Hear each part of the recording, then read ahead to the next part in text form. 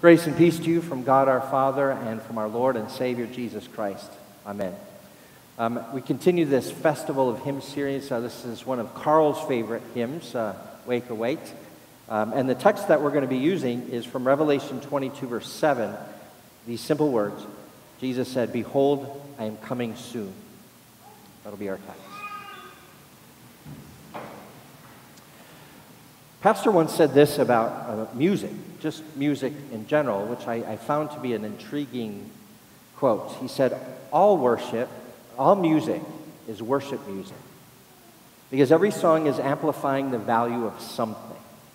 There's a trail of our time, our affections, our devotion, our money, and that trail leads to a throne, and whatever is on that throne is what we worship. We're all doing a great job of it because God has called us, created us to be worshipers. The problem is that a lot of us have really bad gods.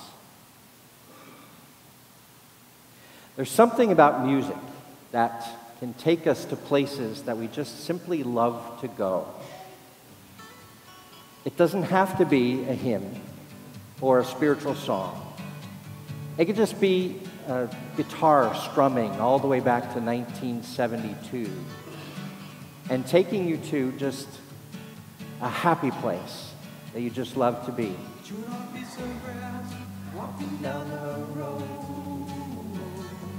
This is my happy place. I love this song. This is a song by the band America, and it starts off simply enough with this word picture of walking down a road, chewing on a piece of grass, right? Simple as that. This song dropped in 1972. I was 5 years old. I've been listening to this song for 50 years of my life. And every time I hear just that opening lyric, it takes me to a dirt road, walking down a dirt road, green open fields, big blue sky, puffy clouds, and I'm walking with this big overgrown blade of grass. And it doesn't matter where I am when I sing it. I could be stuck in traffic on I-94, or I could be shoveling snow in the middle of January. When I sing those words, it takes me to a happy place. That's what music can do. Music can take you to places where you love to go. Music can also kind of carry you along with the songwriter or the singer through whatever season of life they happen to be in. One of the interesting observations I heard a while back about pop music is that some of our favorite singer-songwriters wrote their best music before they were famous. Because there was a grit there. There was a rawness, a longing, an aching that connects with the listener that is often seems to fade away or tends to ring hollow after they become famous. It's an interesting thought. And then there's Philip Nicolai. Philip Nicolai was a Lutheran pastor who was born just 10 years after Martin Luther died. Philip Nicolai is often regarded as one of the great defenders of Lutheran doctrine, Lutheran teaching in the 16th century, mostly as a writer, a theologian, and occasionally as a hymn writer. And we just sang one of his, "Wake, awake, for night is flying." He writes that through a very difficult season of life, in fact, a very brutal season. He writes this hymn as a response to everything that's happening around him in the region of Westphalia, Germany. And this little town where he was a pastor called Unna, Germany, not too far from Munich. Unna, Germany, where he pastored, was home to 2,500 people, lived in Unna, Germany. 2,500 people in 1597. When the bubonic plague came through.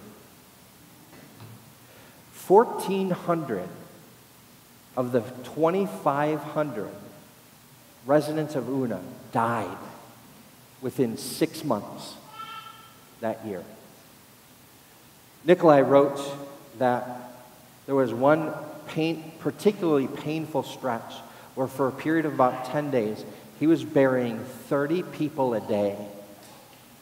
Young women, children, but all of them friends. And this was one of his ways to work through that. During that stretch, that aching stretch, he wrote a commentary. It was one of the ways in which he dealt with this overwhelming grief. He wrote a commentary on one verse of the Bible, Romans 8, verse 18, where Paul writes these words, "For I consider that the sufferings of this present time are not worth even comparing to the glory that will be revealed to us." And he wrote 400 pages on what Paul used to describe in one sentence, because this is where he was. The title of that commentary is "A Mirror of the Joys of Eternal Life," the joys of eternal life. And this is where he was during this stretch. And he wrote these words of this hymn, "Wake, awake, for night is flying." And it's largely based off of the parable of the 10 virgins, where only 5 of the 10, as you remember, were ready when the bridegroom finally came. But it comes at the end with this really stark warning of Jesus. The end of that parable, Jesus says, "But stay awake, be ready, because you don't know when he comes." And this was just such a painful time where the bridegroom of heaven, where Jesus just kept coming and coming and coming and taking home so many people. But this hymn, I think, is just this brilliant testimony to those who are ready.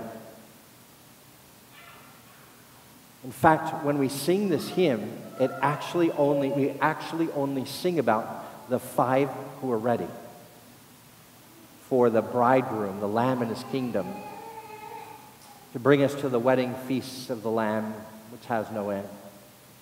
This is Philip Nicolai pushing through that grief of such great loss. 30 people a day, burying them, friends, and rejoicing, choosing to rejoice in this hymn in, quote, "those who join with the choir immortal singing hymns of praise." And I think to myself, if singing silly songs about nothing in particular, whatever your happy song happens to be, can bring us such joy, what are the hymns of the faithful? What are the hymns of the faith that takes us along with Jesus as we make our way home? There's this one beautiful, easily missed phrase in verse 3 that describes this picture of heaven that I wanted to share with you. "Let saints and angels sing before thee, of one pearl, each shining portal." We're joining with the choir immortal. One shining pearl.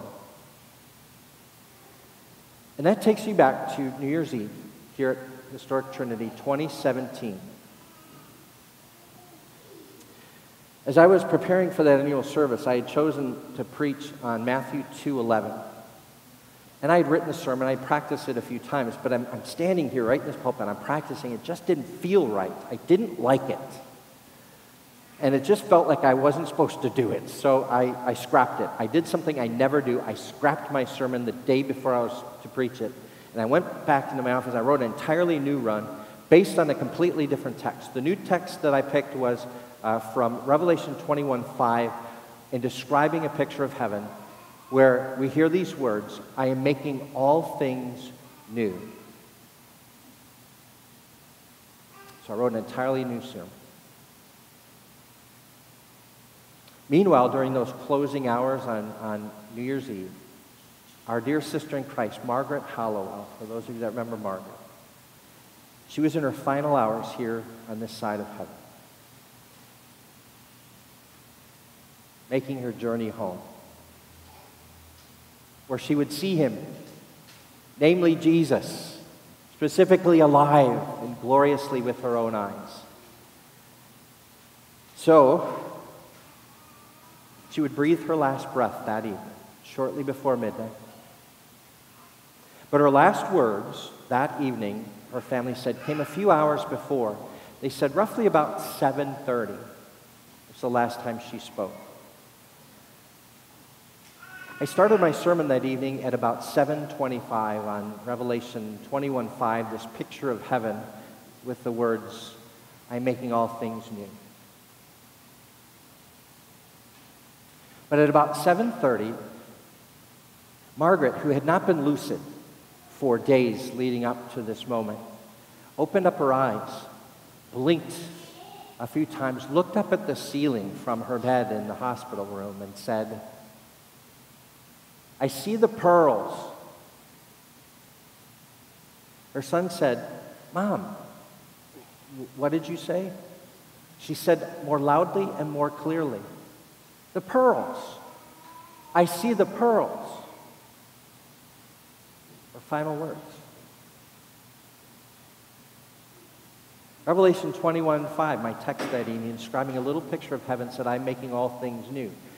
Revelation 21:21, 16 verses later, gives a picture of heaven with the words, and I quote, "And the 12 gates of the holy city were 12 pearls, each one of the gates made of a single pearl."